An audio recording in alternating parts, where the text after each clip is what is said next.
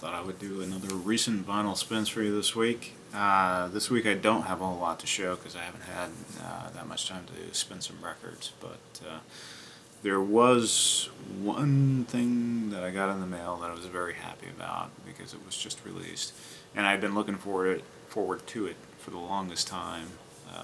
Again, this is something that Music Matters will not release, but thankfully Blue Note did.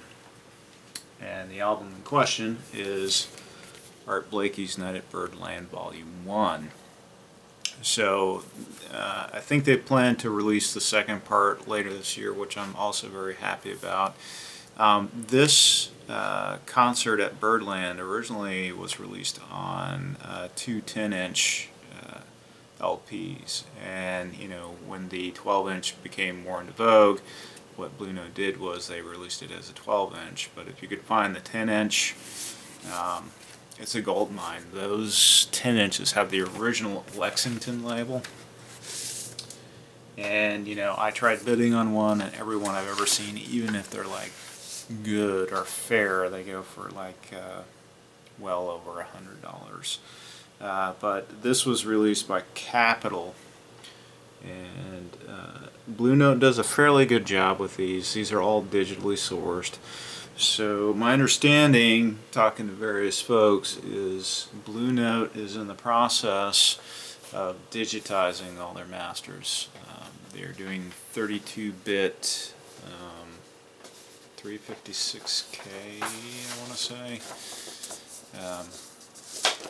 digital masters, and Alan Yoshida, who did a wonderful job doing a lot of the digital masters for Blue Note under the XRCD campaign in Japan, is doing a wonderful job. And I think the lacquers on these guys are being done by Bernie Grundman. So you can't go wrong. It's not as good as a Music Matters release, but nevertheless I am satisfied, and I think I got it for the whopping price of $16, including shipping. So I'm not going to complain about that. This is just a stellar release. And just to show you what the 10-inch cover looked like, I do have two of the CD releases here. So there was some additional material, and in Japan they did a third volume, and I think these two CDs actually capture everything that was on the Japanese third volume. But gotta tell you an interesting story now. At Birdland there was a Master of Ceremonies, which was also the doorman, and he did all the intros. And this is Pee Wee Marquette here. Now, Pee Wee Marquette is a fascinating figure because he demanded a tip. So if you didn't tip him, he wouldn't say your name correct when he did the band intros. And a lot of people at the time were saying that, you know, he was demanding a pretty high tip.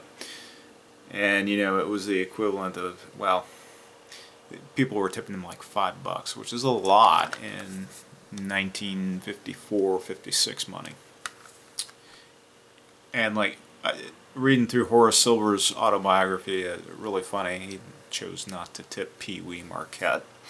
And Pee Wee entered him as Horace Sliver.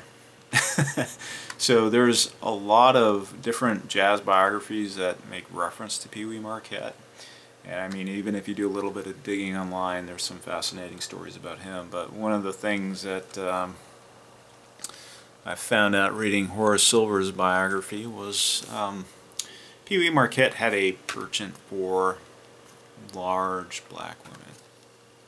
And so, you know, being a little person, he would have to pay for such services. And one of a fellow band member actually lived next door to him in an apartment in New York, and they could hear through the walls, which are paper thin. And a very funny story, which Horace Silver tells in his autobiography, they could hear a very large black woman grabbing him, picking him up, and they hear him, "Bitch, I will pay you your money, just let me down."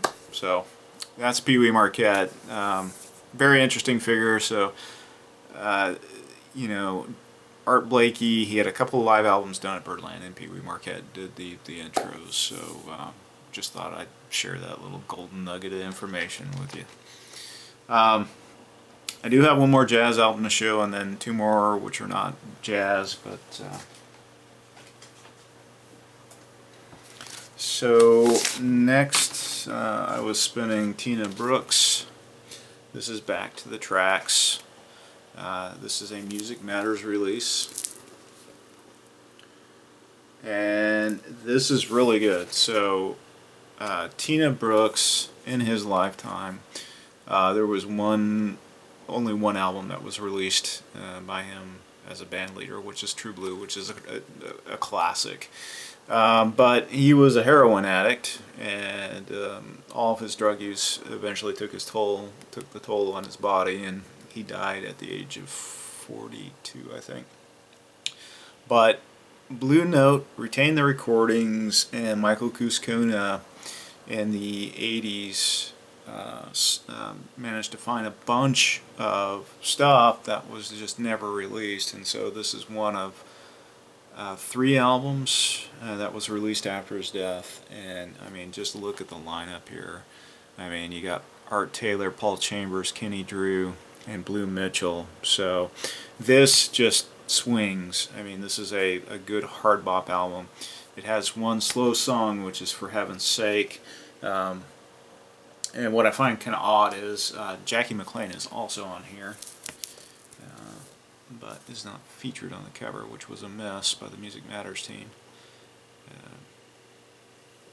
But you can see a photo with Tina Brooks with Jackie there.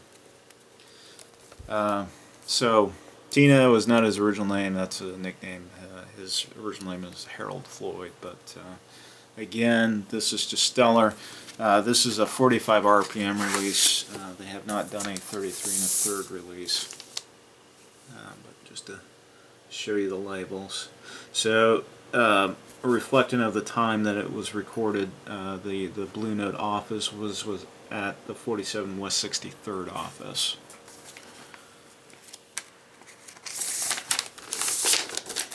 And the pressings are all done at RTI, and they come in these nice frosted inners. And I almost prefer these over the MoFi sleeves. I think they're a little more rigid.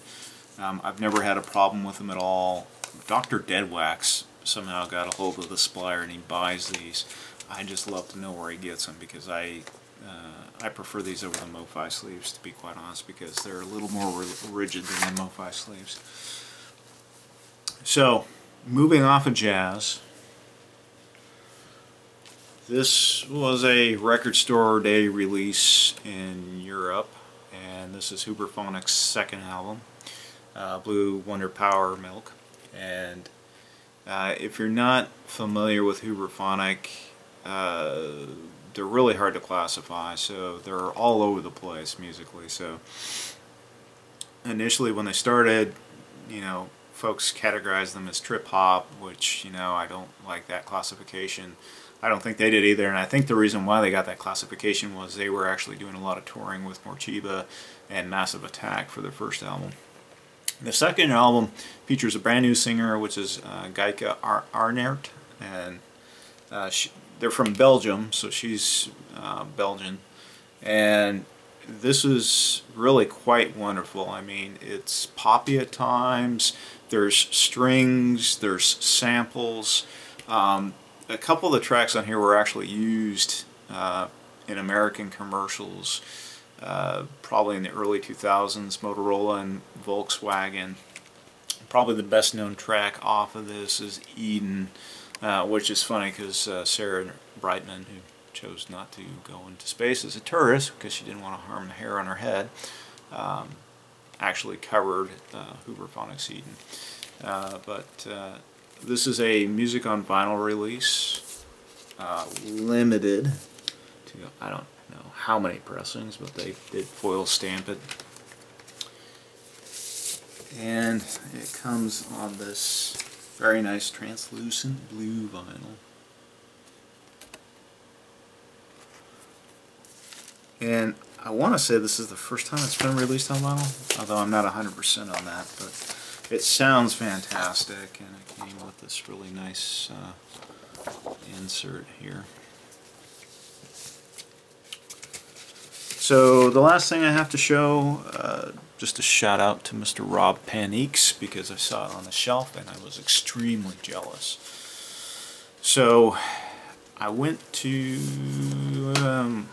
it's not really my local record shop, but it's probably the best record shop in Houston, which is Cactus Records, which is probably about a 40-minute drive from me. But what I like about Cactus is record store day. For the past few years, they've said we never get everything on the day of, and they said usually afterwards everything that we ordered shows up. So, you know, I called them and I was hoping I might be able to get the white stripes, but yeah, no chance in that. And they said, well, come back, hit us up, we might get something in. So I went back down, and sure enough, they had like 6 boxes full of record store day releases.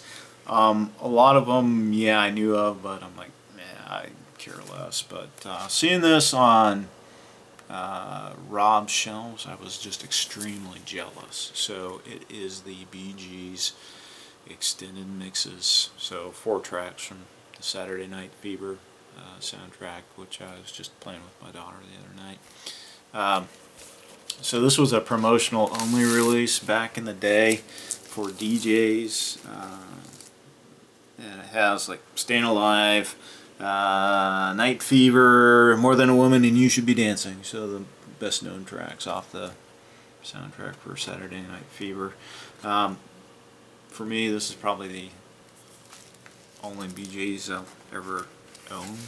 I'm not a super big Bee Gees fan. I got a bootleg CD of theirs, but you know, they're not a group I actively seek, but you know, I am familiar with the singles, and yeah, they're kind of fun from time to time to fall off the shelf, and I had some fun with my daughter. But anyways, thanks Rob for putting that on your shelf, but not talking about it.